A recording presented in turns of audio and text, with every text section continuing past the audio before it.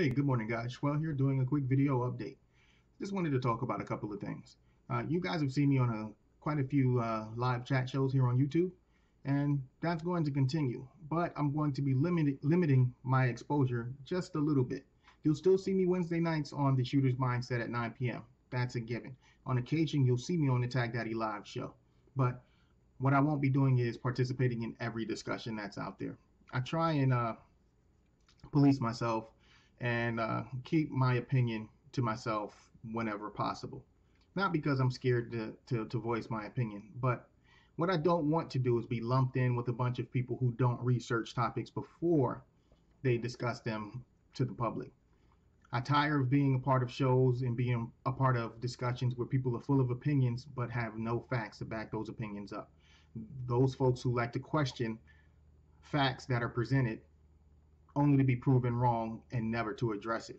Over the last few weeks, we've had a lot of live shows discuss what happened up in Ohio in that Walmart.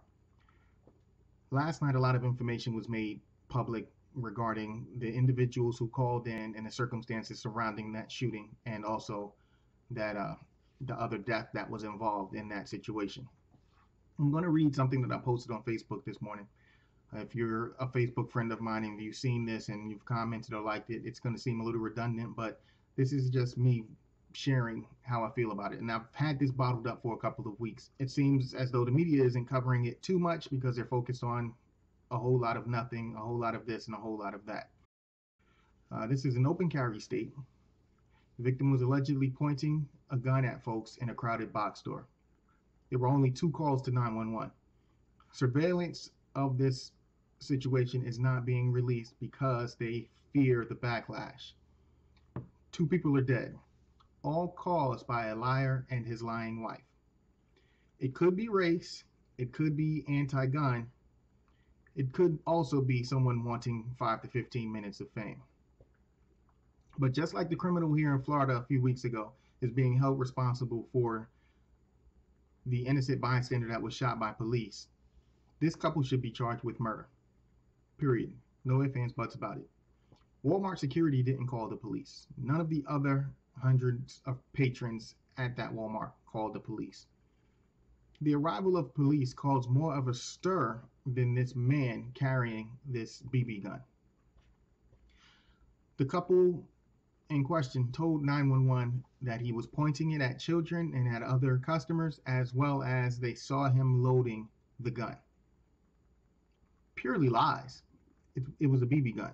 What did they see him loading it with? Because I'm sure if they saw him loading it with the plastic BBs or metal BBs or any BB at all, they should be able to differentiate between bullets and BBs. I digress. Back to reading. When I first read the story from Ohio, I knew there was some foolery going on. Without any major details, I came up with a story that is now being told. The story that I came up with mirrors exactly what is now being told to the public. What we have here is an admitted liar. The gentleman that called 911 and his wife. This gentleman told reporters, told 911, told everyone, told the world that he's an ex-Marine. That is a lie. Enlisting in the Marines and not finishing your training does not make you a Marine. Not at all. So he lied there. He also told 911 that he saw the gentleman loading the firearm. A lie. So where are we going with this? We have a liar who's now changing his story. Everything's not adding up. 2 people are dead. This young man who had a BB gun that Walmart was carrying, that he was carrying around the store in an open carry state. That is something that hasn't been talked about very much prior to this week. It is an open carry state. So even if he was carrying around a BB gun or a real firearm for that matter, unless he was really making threats and pointing those guns at someone, he's allowed to, if he's legally allowed to own firearms. We can go ahead and blame the BB gun, but Walmart has been carrying them for over a decade, and this is the first time something like this has ever happened. Are we going to blame the gun? Did the gun's agenda change? This is the first time this has happened, folks. This is just a reminder. Those guns have been on the shelves for years. I doubt they collectively decided that they were going to do something different and cause a stir. But because two people let their stupidity rule the day, we are now left with two victims here. Maybe even more, because if you want to put the police officers as victims as well, because let's face it, they have to deal with knowing that they shot an innocent man who really didn't do anything outside of being black with a gun in a store in Ohio. Now, are we going to make this about race? I refuse to, because I'm not going to play the game that the media plays.